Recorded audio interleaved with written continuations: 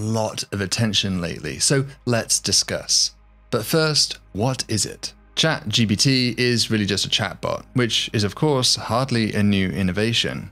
But what's making waves here is the fact that this one seems to produce coherent, articulate answers to complex questions at a level not previously seen. Developed by OpenAI and released last November, it leverages an artificial intelligence technique known as Generative Pre-trained Transformer, hence the name GPT. Generative networks are capable of not just regurgitating answers that they've seen before, but producing truly new outputs that the network itself has manifested. Generative networks have been growing in power over the last few years, with perhaps the most famous example being generating human faces, ones that look extremely realistic yet don't exist in the world. You can head to thispersondoesnotexist.com to try it for yourself. And as with many other technical fields, astronomers like myself have been recently using these generative networks to help us in our research too. For example, recent work by Lanus et al. Has been generating synthetic distant galaxies which, like the human faces, don't really exist but look apparently realistic. This has all sorts of applications, such as letting astronomers test compression and detection algorithms on as many test subjects as they want, and test subjects where they know exactly what the true answer is. What's amazing about generative networks is that they seem to be surpassing a barrier that was long held as something exclusively human: creativity. In the past, a common perception was that sure, machines might be able to calculate things faster than people, but they would never be truly creative. Are generative networks truly creative though? Well, that somewhat depends on one's criteria, but certainly we can agree that image generation tools like DALL-E 2 or Midjourney, these generative deep learning systems, can create original and often, but not always, high quality images from text prompt. Similarly for ChatGPT, a lot of the focus has been on its creative abilities. For example, you can say, write a short science fiction story about a human colony on TRAPPIST-1e that encounters alien life in the style of Dr. Seuss, and it will produce a unique and interesting tale, more or less instantaneously. And what's remarkable is that to the typical reader, the outputs are often indistinguishable from that produced by a skilled human author. Farhad Manjoo of the New York Times has described its abilities as more than a little terrifying, and philosopher David Chalmers calls it one of the most interesting and important AI systems ever produced. For creators, which I guess includes myself, one might wonder, could this threaten our livelihood? Could we be replaced by AI? At least for now, the sophistication level is not quite there. This is useful as a tool for brainstorming, but not for a full replacement. You can check out Marcus Brownlee's excellent video on the subject to learn a bit more about this. But for institutional educators, which again includes myself with my other hat on, there is a distinct and substantial concern that ChatGPT raises. Indeed, OpenAI recognizes this themselves, stating in their May 2020 paper that one of the potentially harmful effects is fraudulent academic essay writing. Teachers have been calling ChatGPT the end of high school English, with particular concern about the impact on application essays. Okay, producing well-written prose is certainly impressive, but academics also care about accuracy. I mean, we should all care about accuracy, but academics really care about accuracy. And this is where ChatGPT has come under some criticism, because it produces often inaccurate answers, yet presents them in a way that seems overly confident with no hint of uncertainty. To demonstrate this, an example that's circling on Twitter and that I was able to reproduce asks ChatGPT who's older when elected, Grover Cleveland or George Bush.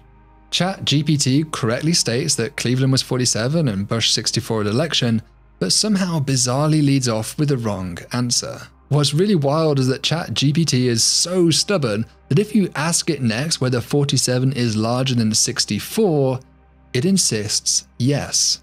Even more ridiculous, if you continue to push it here, it still refuses to back down, here attempting to count from 64 up to 47. Okay, so ChatGPT clearly isn't always correct, and I think one of the greatest dangers is for us to assume that its answers are always correct. Really, this should be like a deja vu internet moment for us. because Wikipedia was notorious for inaccuracies in its early days, and despite improvements, we all know to treat its articles with a grain of salt. Deciphering the accuracy of what we find online is a great lead-in to the sponsor of today's video, that's Ground News. It's getting increasingly difficult for us to distinguish where the information we receive is truly coming from, but Ground News is a great tool that can help. It's the most transparent news service out there. I really love it. It shows political bias, factuality, and ownership ratings of each story. Using the website, or if you're like me, use the app, you can pick locations or topics that you want to follow, such as Here Tech. And then for any story, you can see the biases in the reportings and get articles recommended to you by different metrics, such as Here High Factuality. A powerful feature is the blind spot tab, which shows you articles getting pushed by just one political side. I think Ground News is great. It's the best way to get your news because it's so important to know where what we intellectually consume comes from and restore some much needed balance. So I encourage you to head to ground.news/coolworlds to try it for yourself and join the legion of users who want an independent news platform that's on a mission to make the media landscape more transparent. Now, back to the video. Now, I was curious. How would ChatGPT do on one of my astronomy final exams? This last fall, I taught Another Earth at Columbia University. This is an introductory class aimed at non-science majors, so no calculus, primarily conceptual in nature, and light on the math, although I bet some of my students might not agree with that. The point of the class is really to introduce scientific thinking and concepts to students who will likely not take another science class in their future. It's not supposed to be a technically taxing class, unlike, say, the more advanced exoplanets class that I teach or Astrophysics that I'll be teaching this spring. So my final exam would be a walk in the park for a student majoring in astrophysics, but should be challenging to the typical humanities student, for example. So given that ChatGPT does so well in essay writing, much like many of the students in my class, it felt appropriate for it to sit my final. So that's what we're going to do. I'm going to copy and paste the questions from the real final here into ChatGPT. We'll see how well it does, see where it went wrong. I will grade it and we'll compare that grade to the real class. The exam is structured with multiple choice questions at the start and then some free-form short answers towards the end. So let's start with the multiple choice. So let's just dive into it. I really don't know what to expect here. I haven't seen any of the videos attempt to feed an exam into ChatGPT like this. I'd say my expectations are pretty high though, given that this is an artificial intelligence, so I would be totally surprised if it aced it. Okay, so here we go. Question 1. A newly formed gas giant has a disk of leftover material around it. Material starts to clump together to form small moons, but these moons only survive for a short amount of time because... Okay, so this is a planet formation question and something we spent quite a bit of time in class with.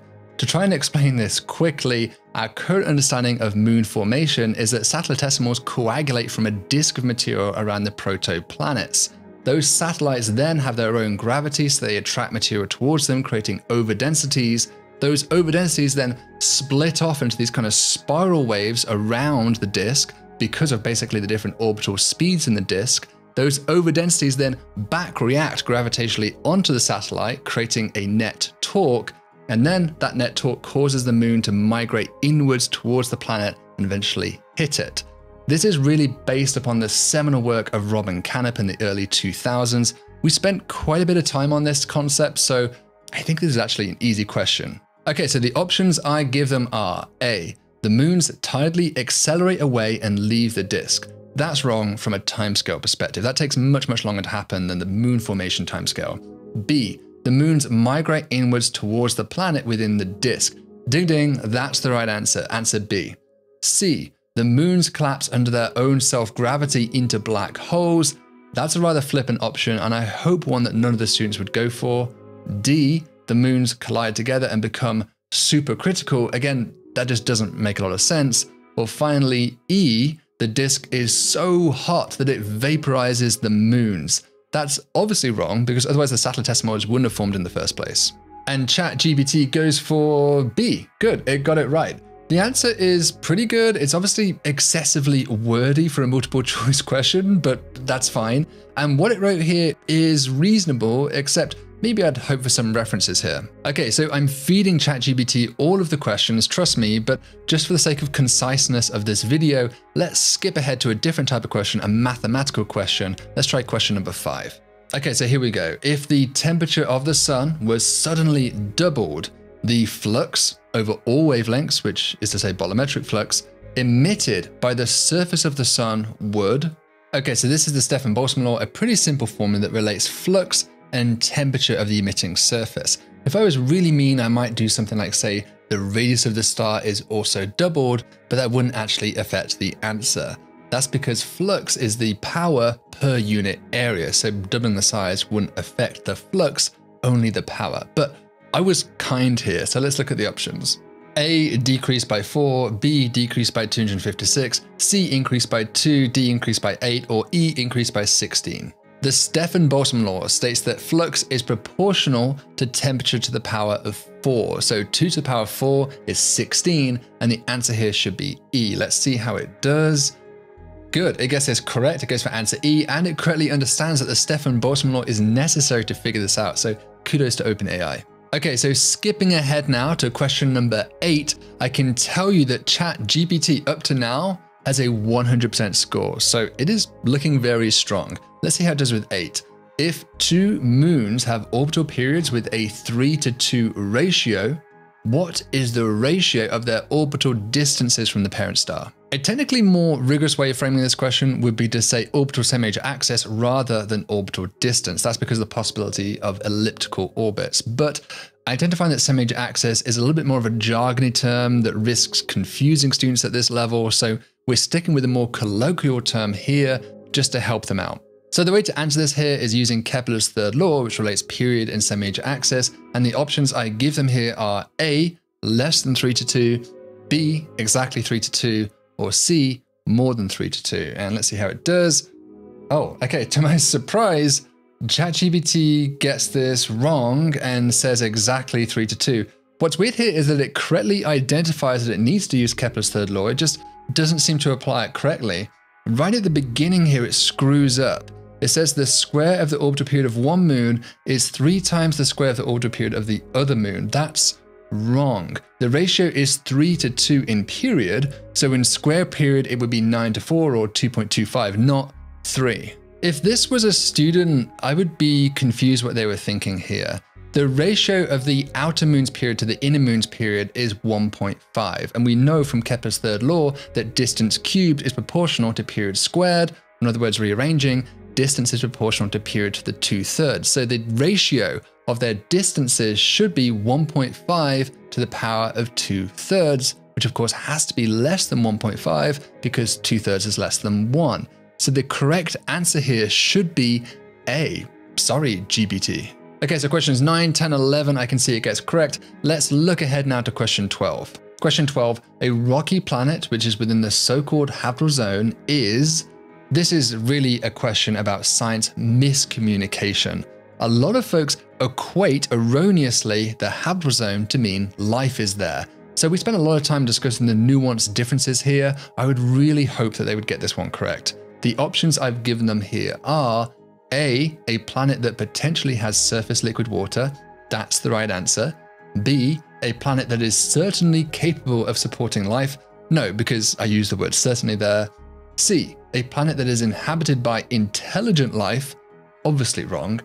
D, a planet that has certainly got surface liquid water. Again, this certainly discounts this one. Or E, a planet that is inhabited by simple life. Again, no, that's too strong of a conclusion. And ChatGPT goes for A. Good. If I was this professor here, I would be pleased and patting on the back for getting this one right. Next up, question 13. So far, ChatGPT has got just one question wrong. It's doing really well. Okay, so here we go. If the distance of the moon from the Earth were halved, the tidal forces experienced by the Earth due to the moon would... So a tidal forces question, again, a topic we spent a lot of time in class with. The options here are A, increase by a factor of 4, B, increase by 8, C, stay the same, D, decrease by 2, or E, decrease by 4. So decreasing the distance has to increase the force. The answer is either A or B, but will it choose correctly between them? No, it went for A rather than B. Let's see what happened here. Okay, so it equates tidal forces with gravitational forces. Those are not equivalent. Tidal forces are derived from gravitational force, of course, but they are distinct. A tidal force is a differential gravitational force, and one can show that even though gravitational forces scale as inverse distance squared, tidal forces must scale as inverse distance cubed. It's almost there. It just confuses these two forces, which I guess is easy to do because of their intimate relationship, but that means it's now got 2 questions wrong out of 13. 14 it gets right. Let's look ahead to 15. A candidate exoplanet's transit is observed simultaneously in blue and red light, but appears 2 times deeper in the red. What's going on? Okay, so transit depths do vary with color, which is to say they're chromatic through 2 different mechanisms. The one you're more likely to have heard of is atmospheric absorption. Molecules in the atmosphere preferentially absorb at certain wavelengths, but this is a small effect, adjusting the transit depth by effectively the atmospheric scale height only. Definitely not a factor of 2. The other effect you are less likely to have heard of is blending. When a second star of a different color gets mixed up with a target star, it dilutes the transit depth. But the amount of dilution depends on the color difference between the stars and the color that you're observing in. This can be a strong effect and is really the only way to get a 2 times deeper transit as the question here poses. So the options here are A, the star is going nova, really a nonsense answer. B, an exomoon is passing in front of the star. Doesn't work because the transit was observed simultaneously in 2 colors and moons don't produce strong chromatic effects anyway. C, Rayleigh scattering in the atmosphere, so this is the atmospheric absorption scenario. D, a second blended star with a target star. That's the right answer. Or E, the planet must be spinning extremely fast. Just another flippant option there. All right, let's see how ChatGPT does. Goes for C. Wow, again, it's wrong. It's the second best answer here, but it's definitely wrong. Rayleigh scattering can't be correct because it causes planets to absorb blue light preferentially over red light, and so we'd expect the blue channel transit to be deeper, whereas instead the question poses that the red channel transit is deeper, let alone the fact that atmospheric absorption just really cannot cause depth changes anywhere near a factor of 2, so this option is definitely wrong. And look, weirdly, ChatGPT seems to know that its answer is wrong, saying that the transit would appear deeper in the blue than the red. Right, that's correct. So then why did you pick C? It discounts D here without any real explanation, just saying that second stars don't cause depth changes, which is wrong. Okay, so that's 15 questions down and now 3 answers that it's got wrong. All right, so the last few multiple choice questions are a little bit harder because there are multiple correct answers to the multiple choice questions. Let's see how ChatGPT handles this. Skipping ahead to question 22, if we doubled the sun's surface temperature but kept everything else unchanged, we'd expect the following changes. A, the peak wavelength of light emission would double. That's incorrect. It would actually halve, and you could figure that out with the Wien's displacement law, which they learned in class. B, the sun would have a luminosity 4 times higher. Again, that's wrong. You should be able to figure that out with the Stefan-Boltzmann law, which remember ChatGPT already got a question correct about earlier, so I think I should know that one's wrong. C, the surface temperature of Earth would approximately double. That's a good answer. The black body equilibrium temperature of a planet is proportional to the stellar temperature, and although the temperature doubling isn't going to be exact, it's a right ballpark answer, and the approximately word kind of accounts for that there. D, the sun would appear bluer. That's also true, and again, Wien's displacement law would tell you that's correct. Or E, none of the above. No, that's obviously not correct because we found 2 answers which are correct up above. And ChatGPT, wow, totally messes this one up. Answers C and D are correct, but it went for B, which is just totally wrong. Weirdly, it's as if it messes up the math here. The second sentence correctly states there's a 4th power dependency, so 2 to the power 4, but that's 16, not 4. So it's just a math error to think that this would be the correct answer. But the other options, it just really states the answer is wrong with no explanation, so it's hard for me to know what it's thinking here, if we can even really use the word thinking. I'm kind of wondering if the reason why it's struggling here is because it just treats multiple choice questions as always having a single answer, and so that's maybe where it's tripping up. To test that, let's look ahead to the next question. Which of the following tidal effects has affected or is affecting the moon? This is a nice, juicy meatball tides of a question. Should be straightforward for my students. Options are A, tidal acceleration. Yep, that's correct because we know the moon is receding away from us about 1 inch per year. B, tidal locking. Yes, that's obviously correct because it has to explain why we only see one side of the moon all the time. C, tidal magnetism. No such thing. That's a bogus answer. D, tidal friction. Yep, you have to have tidal friction in order to get to a state of tidal locking, so that must have occurred. Or E, tidal disruption. No, the moon is in one piece, so it hasn't been disrupted. Okay, so the answer should be A, B, and D, and ChatGPT goes for A, B, and D. Good, it got this one right. Okay, so that actually proves that it can handle multiple choice questions with multiple answers, and so it doesn't really excuse it for its early mistake in the previous question. That was the last multiple choice question. Actually, he lost quite a few points in that last section. So applying the same grading scheme that I applied to the real final to ChatGPT's responses, I see that it got 45.5 points out of an available 60 thus far. So 76%, about 3/4 of the questions it's getting correct. That's not bad, but honestly, it's below my initial expectations. The last 30 points, that's 90 altogether, come from more of a free-form short answer style question. Maybe this will play to ChatGPT's strengths a little bit more. Let's see. Let's move on to question 26, which is about transits. I had to slightly modify the question here because the real exam showed a graph, which obviously I can't enter, but I think it's a minor part of the question and it's easy to switch out with a text input equivalent. It's really the same change that I would make for a visually impaired student. 26, A, B, and C ask a few very basic questions about transits, which ChatGPT does fine with. D is where things get a little bit more spicy. This would be a fairly challenging question for most of my students because they're generally less comfortable with math-heavy questions like this. Okay, for D, if an exoplanet has an orbital period of 11 days and the host star is known to have a mass of 0.2 solar masses, what is the semi-major axis of the planetary orbit? Give your answer in AU. So the tricky thing here is that you have to use Newton's version of Kepler's third law rather than Kepler's original version because of the non-solar stellar mass. A very common mistake I see in applying this formula is messing up your units. I always teach students to convert everything into SI, Standard International Units, before plugging into the formula.